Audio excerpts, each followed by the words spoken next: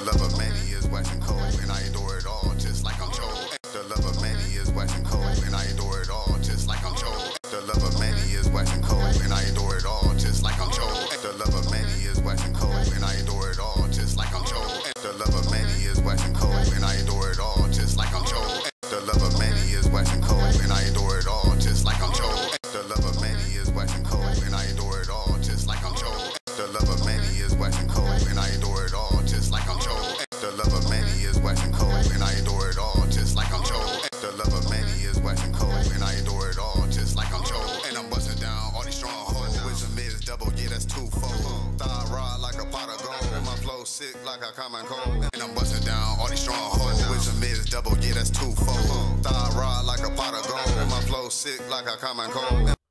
All right. I want to give all praises to the Heavenly Father, in the name of His Holy Son. Peace be upon all the beloved ones and all those that are baptized into the Messiah's Spirit and drinking the blood of the New Testament for the remission of sins. All right, so today the title is going to be, Who is Tammuz? Who is Tammuz, beloveds? Let a beloved know who is Tammuz from your understanding. Right? From your understanding, who is Tammuz? Right? So today, I'm going to be going into what the Spirit revealed to me, who Tammuz is. Right? Which I never heard any beloveds bring this information out, so I'm going to bring it out, man. So let's get it. Ezekiel chapter 8, verse 1. And it came to pass in the 6th year, in the 6th month, in the 5th day of the month, as I sat in my house, and the elders of Judah sat before me, that the hand of the Lord God fell there upon me. Then I beheld, and lo, a likeness as the appearance of fire. From the appearance of his loins, even downward fire, and from his loins even upward as the appearance of brightness, as the color of amber. And he put forth the form of a hand, and took me by a lock of my head, and the Spirit lifted me up between the earth and the heaven, and brought me in the visions of God to Jerusalem, to the door of the inner gate that looketh toward the north, where was the seat of the image of jealousy, which provoketh to jealousy. And behold, the glory of God of Israel was there, according to the vision that I saw in the plain. Then said he unto me, Son of man, lift up thine eyes now the way toward the north. So I lifted up my eyes the way toward the north, and behold, northward at the gate of the altar, this image of jealousy in the entry. And he said furthermore unto me, Son of man, seest thou what they do, even the great abominations that the house of Israel committed here, that I should go off from my sanctuary? But turn thee yet again, and thou shalt see greater abominations. And he brought me to the door of the court. And when I looked, behold, a hole in the wall. Then said he unto me, Son of man, dig now in the wall. And when I had digged in the wall, behold, a door. And he said unto me, Go in, and behold the wicked abominations they do here. So I went in and saw, and behold, every form of creeping things, and abominable beast, and all the idols of the house of Israel portrayed upon the wall round about. And there stood before them 70 men of the ancients of the house of Israel. And in the midst of them stood Jaazaniah, the son of Shaphan, with every man his censer in his hand. And a thick cloud of incense went up. Then said he unto me, Son of man, hast thou seen what the ancients of the house of Israel do in the dark, every man in the chambers of his imagery? For they say, The Lord seeth us not, the Lord hath forsaken the earth. He said also unto me, Turn thee yet again, and thou shalt see greater abominations that they do. Then he brought me to the door of the gate of the Lord's house, which was towards the north. And behold, there sat women weeping for Tammuz. H8542. Tammuz, right? Which it says from Brown Driver Briggs Lexicon, jump to Scripture Index, Strong's H8542. It says Tammuz, proper name of a divinity Tammuz, Babylonian Duzu, also Damuzi.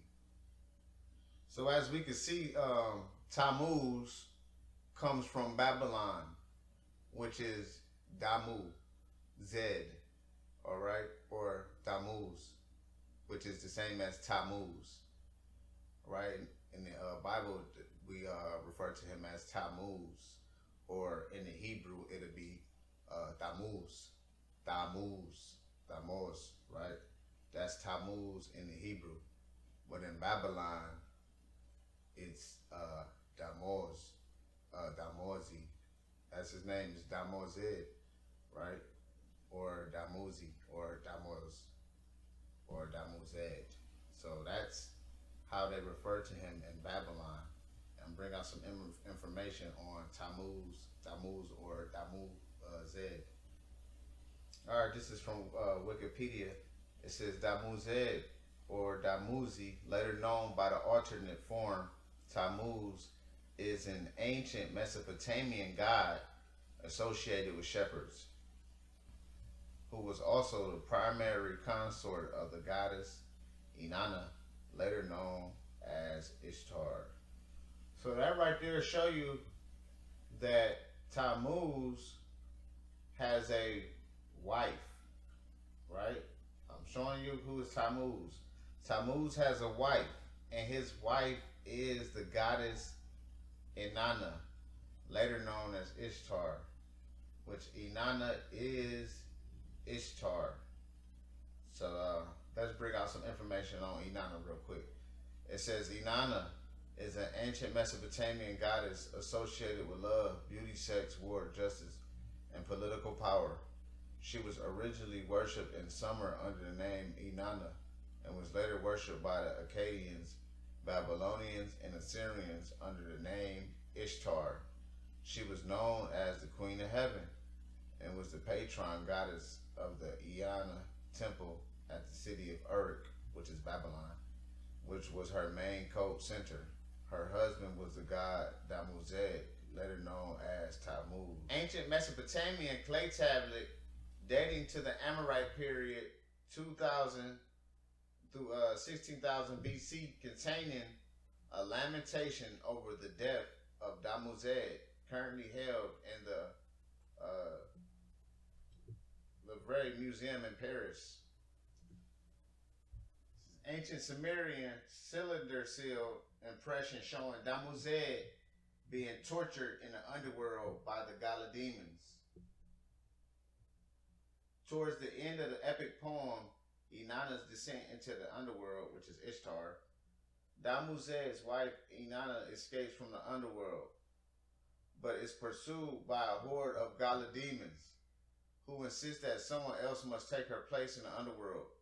They first come upon Inanna Sukal, Nishubur, and attempt to take her, but Inanna stops them, insisting that Nishubur is her loyal servant and that she had rightfully mourned for her while she was in the underworld. They next come upon Shara, Inanna's beautician, who is still in mourning. The demons attempt to take him, but Inanna insists that they may not, because he had also mourned for her. The third person they come upon is Lulal, who is also in mourning. The demons try to take him, but Inanna stops them once again. Finally, they come upon Damuzed, who is lavishly clothed and resting beneath a tree, or sitting on Inanna's throne, entertained by slave girls. Inanna displeased, decrees that the demon shall take him, using language which echoes the speech Ereshkigal gave while condemning her. The demons then dragged Damuzed down to the underworld. So as you can see, according to their tradition, their god Damuzed was brought down to the underworld, or brought down to hell, and his wife was Ishtar. It says the cult of Ishtar and Tammuz continued to thrive until the 11th century AD and survived in parts of Mesopotamia as late as the 18th century. Tammuz is mentioned by the name in the book of Ezekiel, right? Ezekiel 8, verse 14 through 15. Possibly alluded to in other passages from the Hebrew Bible. In the late 19th and 18th century scholarship of religion, Tammuz was widely seen as a prime example of the archetypal dying and rising god. But the discovery of the full Sumerian text of Inanna's descent in the mid-20th century appeared to disprove the previous scholarly assumptions that the narrative ended with Damuzed's resurrection. Instead, revealed that it ended with Damuzed's death.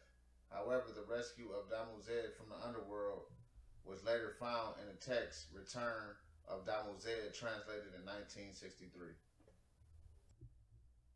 In the Sumerian poem, The Return of Damuzed, which begins where the dream of Damuzed ends, Gishtiana laments continually for days and nights over Damuzed's death, joined by Inanna, who has apparently experienced a change of heart, and Satur, Damuzed's mother.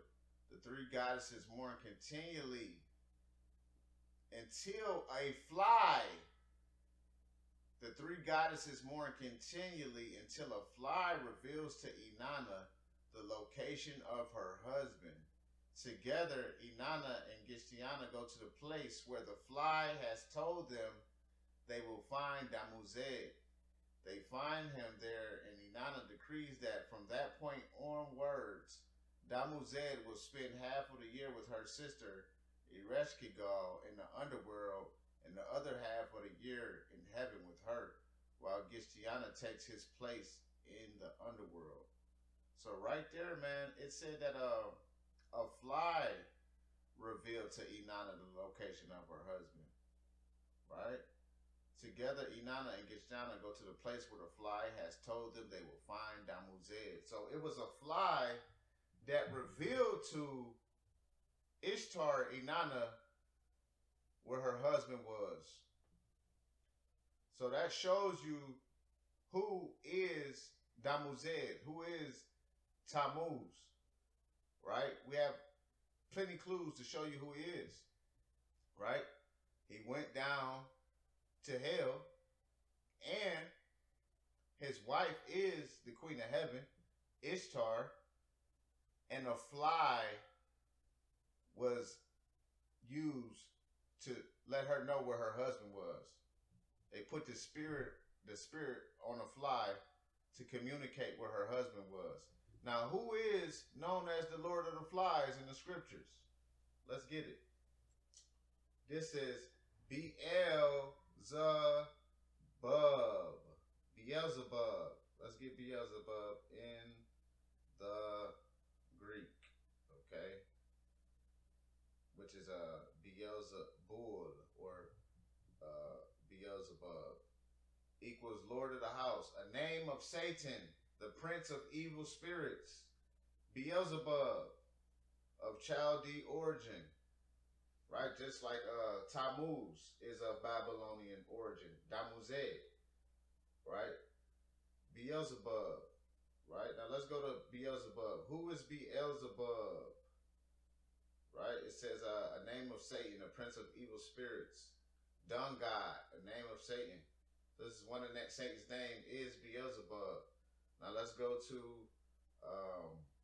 the Hebrew, which is H1 1176. Beelzebub. Beelzebub. Strong's H 1176.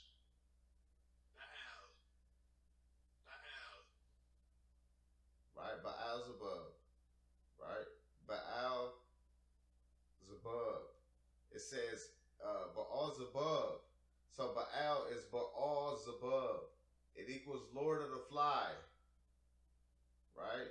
Which was also a Philistine deity worshipped at Ekron, Baal-zebub. So when you see Beelzebub in the New Testament, it comes from Baal-zebub in the Hebrew 1176, which is Lord of the Fly. So Tammuz is Baal-zebub. Tammuz is Baal, Israel. So Tammuz is Satan. Okay? Which Tammuz, his Babylonian name is Damuzed, right? And Tammuz put the spirit on a fly to let Ishtar know where he was when he was sent to the underworld. So Baal is known as the Lord of the Fly, and the Messiah acknowledged him as Baal-zebub. So it says Baal-zebub, Lord of the Fly, a Philistine deity worshipped at Ekron, right? Baal-zebub, right? Baal-zebub, Baal of the Fly, Baal-zebub, a special deity of the Ekronites, Baal-zebub, Lord of the Flies. Okay. Let's see, 1 second. What else they got here? Okay, Lord of the Flies, Beelzebub. So let's get it in the Hebrew, which I believe I already got it. Get it again. Right? It says Beelzebub, the name of Satan, the prince of evil spirits. So Satan, one of his name is Baal-zebub. So when you see Baal, that's Satan, dog. Baal-zebub, Lord of the Fly. Remember, Tammuz put the spirit on the fly so the Queen of Heaven could find Tammuz, man.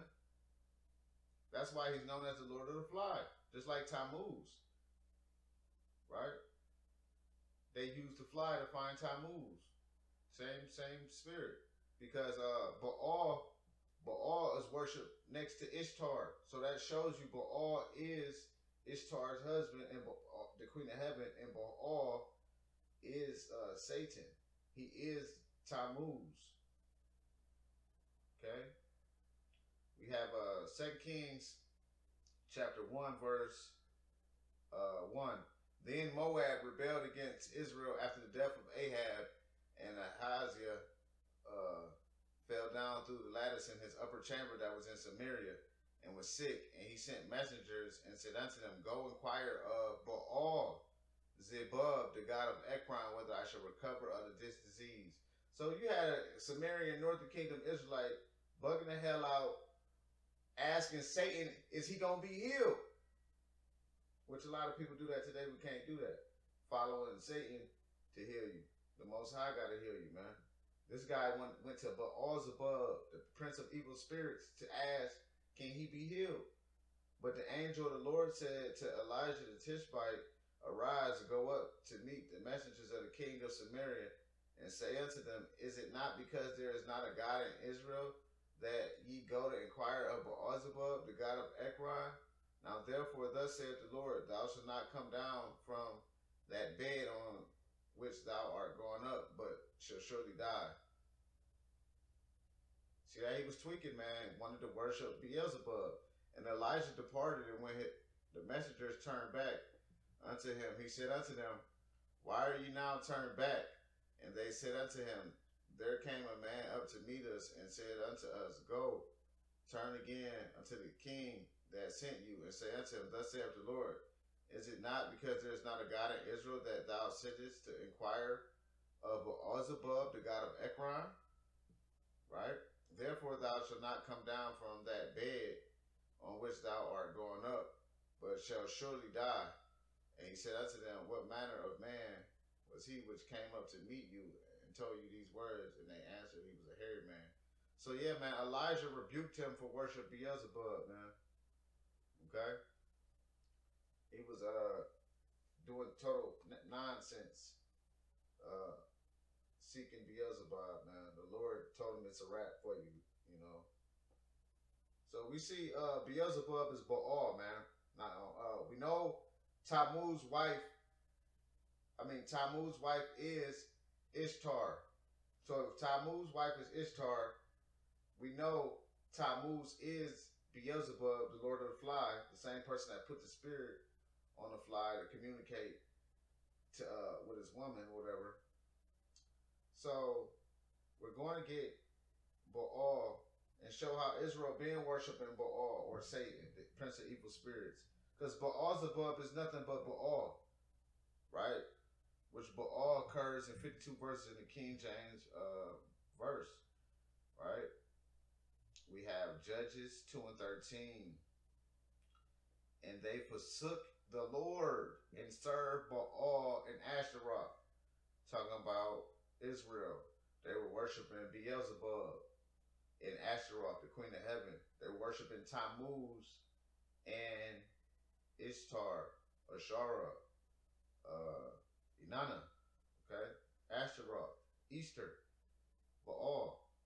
And the anger of the Lord was hot against Israel. He delivered them into the hands of spoilers that spoiled them and sold them into the hands of their enemy round about. So we actually went into slavery for worshiping Satan and the Queen of Heaven, man. So Israel, y'all better flee Baal and Ashtaroth, man.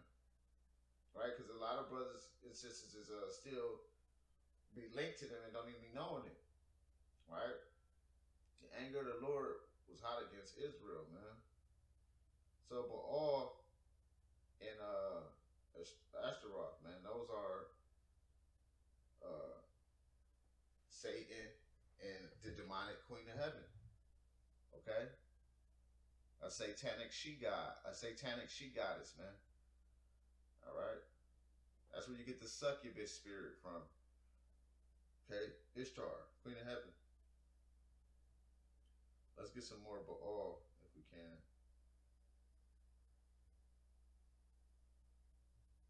If they have one where he's where Ishtar's worshipped at. Okay. They serve Baal and Ashtaroth. Okay. Let's get Ashtaroth, which is Baal's wife, man. Baal, supreme male divinity of the Phoenicians or Canaanites, right? Baalim, Baal, Phoenician deity. Okay.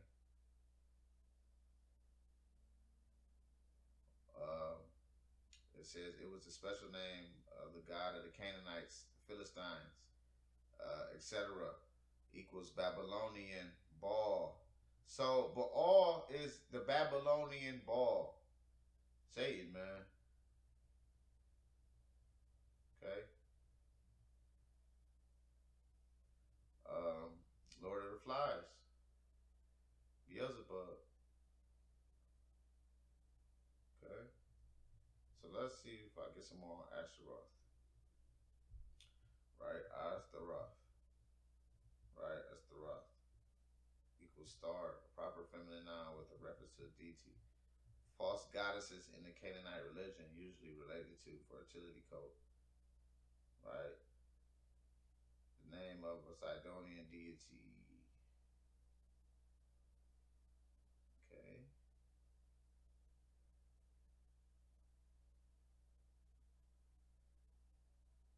Ashtaroth. Okay. From the temple and statues of Ishtar.